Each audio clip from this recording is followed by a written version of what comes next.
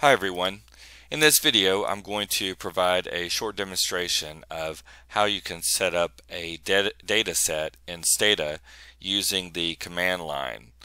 So this is probably best used in those cases where you have a rather small data set. Under most circumstances, if I'm working with a larger data set and I was setting it up, I would be probably typing the data into Excel and then importing it into Stata. But nevertheless, you can set up a small data set very easily in Stata just from the command line. So this is how we're going to do it.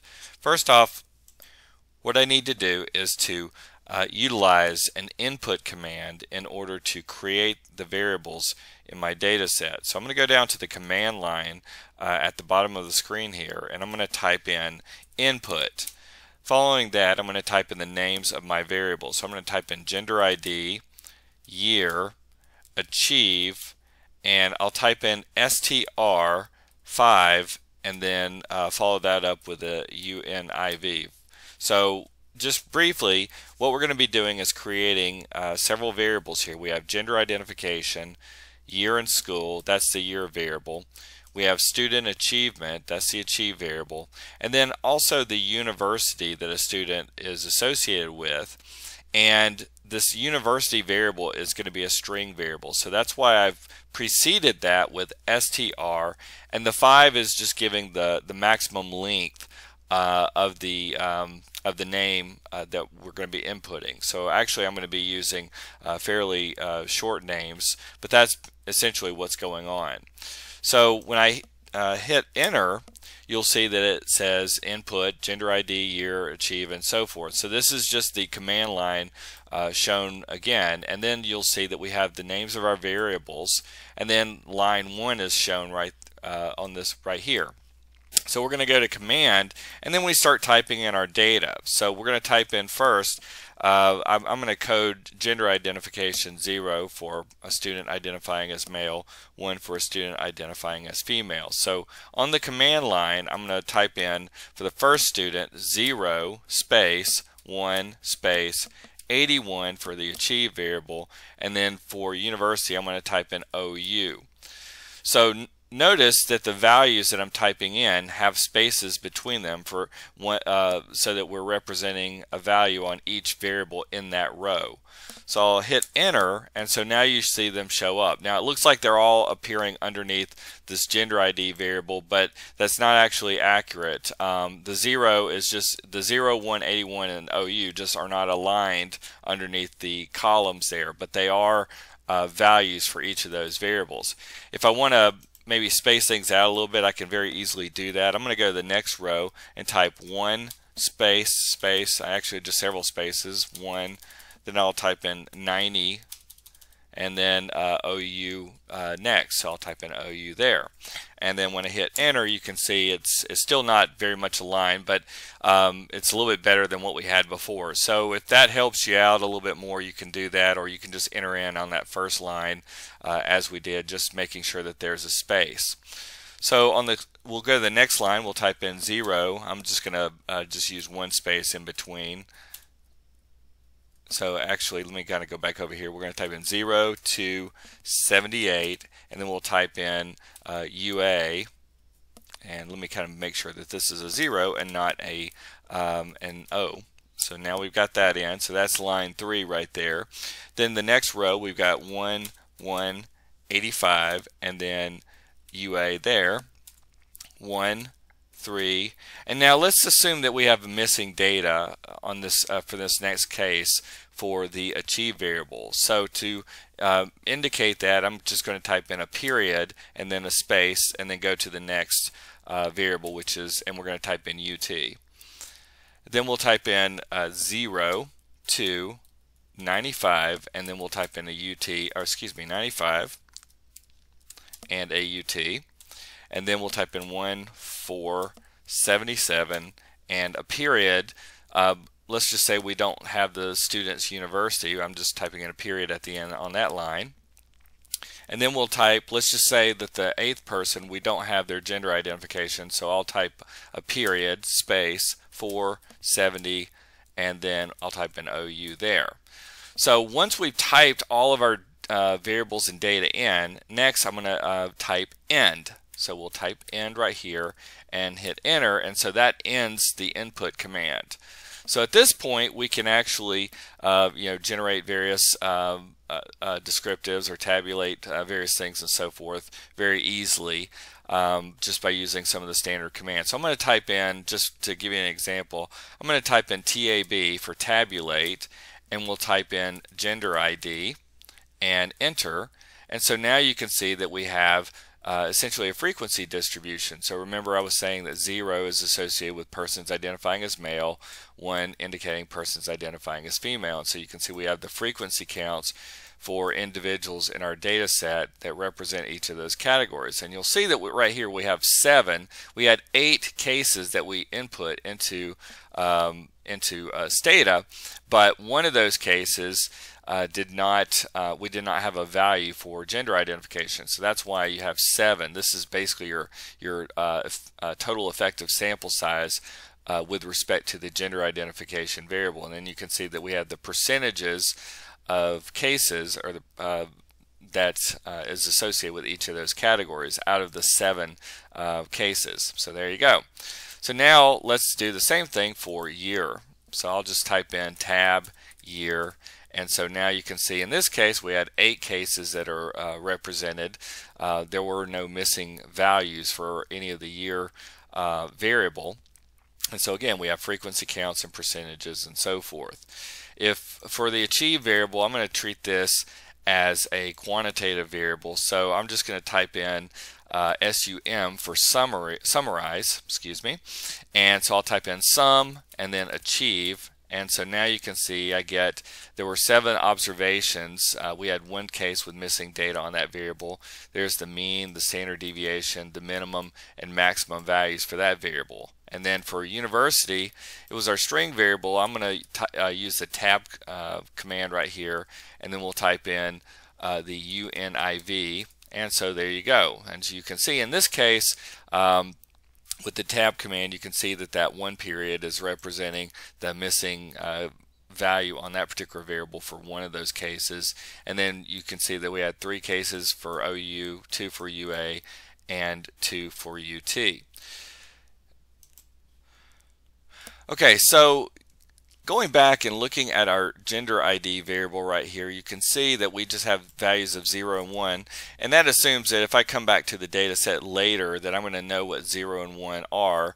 And so what I might want to do is to affix value labels so that instead of reading as 0 and 1, I might want to indicate whether a person has identified as male or female. So that's the way to think about it.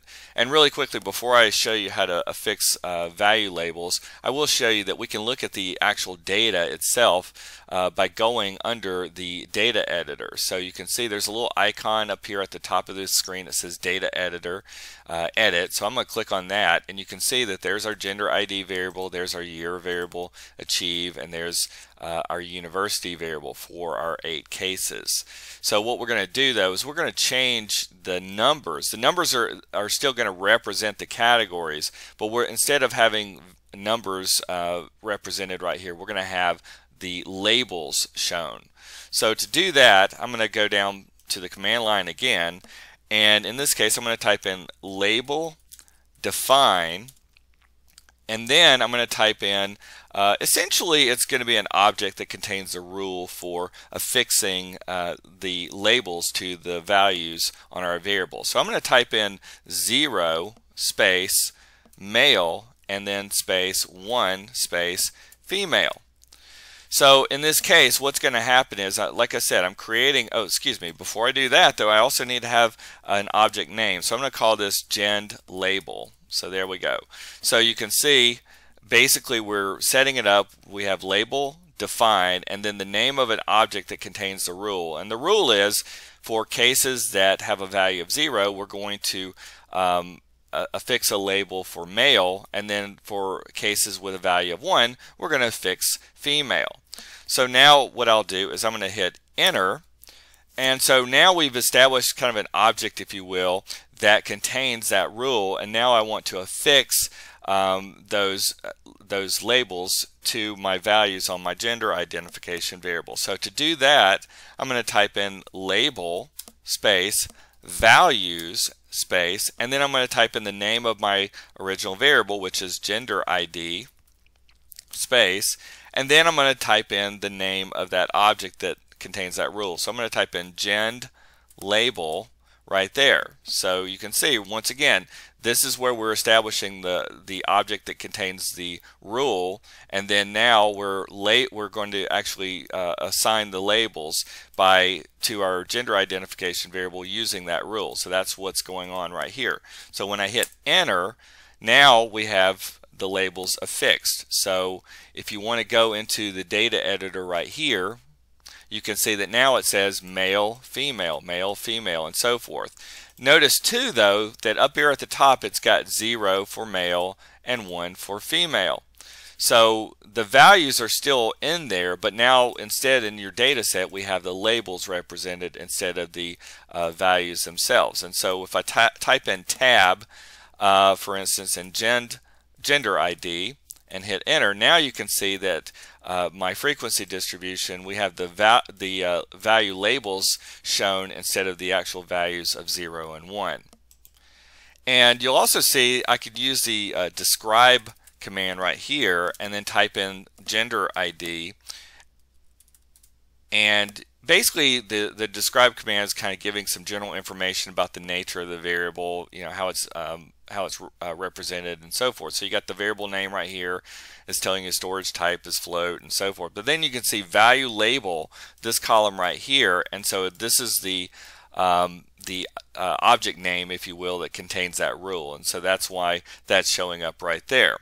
So now let's do another one. Let's do year in school. So in this case, the first thing I need to do is to, again, kind of create an object with that rule, and then we're going to affix it to the year variable. So, or affix our labels to the year variable. So I'm going to start off with label space define space, and then I'll just type in year, and then we'll just I'll just call it labeled. I mean, it's an arbitrary naming of that object, but I'm going to call it year label, and then I'm going to type in 1 space, and we'll say freshman space 2, then we'll do sophomore, 3 junior, and 4 senior.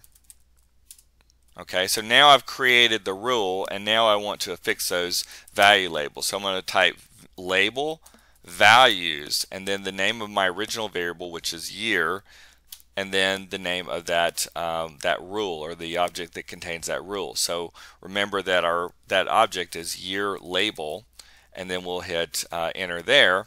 And so once again, if we want to go back into our data editor, now you can see that for our year variable we have those value labels represented. But if we go back and we actually go into an individual cell, you can see that the value for freshmen is 1, for sophomores is 2, for juniors is 3, and for seniors it's 4. Now another command that you might find helpful is the drop command. So every once in a while, let's say you want to drop a variable out of your data set, you can easily do that by using a drop command. So I think what I'm going to do at this point is, let's say I don't want to use the OU, UA, UT, but let's say I want to have a more descriptive label for my university variable. Okay, and let's say that let's just say that I want to get rid of that university variable, and then create a coding system where 1 would represent, say, the University of Oklahoma, 2 the University of Alabama, 3 the University of Texas. So what I'm going to do in this case is just kind of show you the use of the drop command. So if I type drop and then I type in UNIV, that's our university variable that we have in our data set. That's this variable right here, UNIV. So if I type in UNIV and enter, it drops that variable out. Okay, and so now let's say that I want to create a new univ variable, but in this case we're going to use numerical codes, and then we're going to assign our value labels. So to do that, what I'm going to do is use the input command again. So I'm going to type in input, and then I'm going to type in UNIV. And now we're going to be creating this new variable. So I wouldn't be able to use the input command and UNIV had I not dropped that original variable. So, and ordinarily I probably would have just created a new variable instead of dropping this one and just named the new variable something and then gone with that. But nevertheless, we're just going to go ahead and input values of 1, 2, or 3 for these 3 universities for the cases. So the 1 is representing, again, row 1 in our data set. So that's person 1 or student 1. So let's just say that that person is a University of Oklahoma student. So I'll type in 1 for that. The second person is a University of Oklahoma student. So we'll type in 1 there. The third person is University of Alabama. We'll type in a 2 there. The next person is University of Alabama. Then we have University of Texas, and then let's say going back to row 7, that individual does not have a university information, so we'll make that missing. So I'm going to type in a period and then enter. And then the next person is University of Oklahoma, so we'll type in a 1 for that person.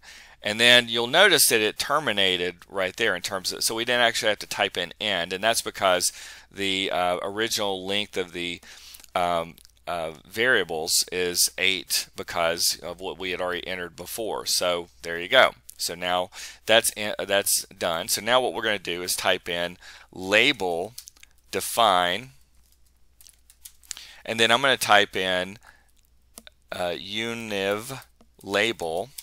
And then we're going to type in the values followed by what the labels are going to be. So I'm going to type in 1 space.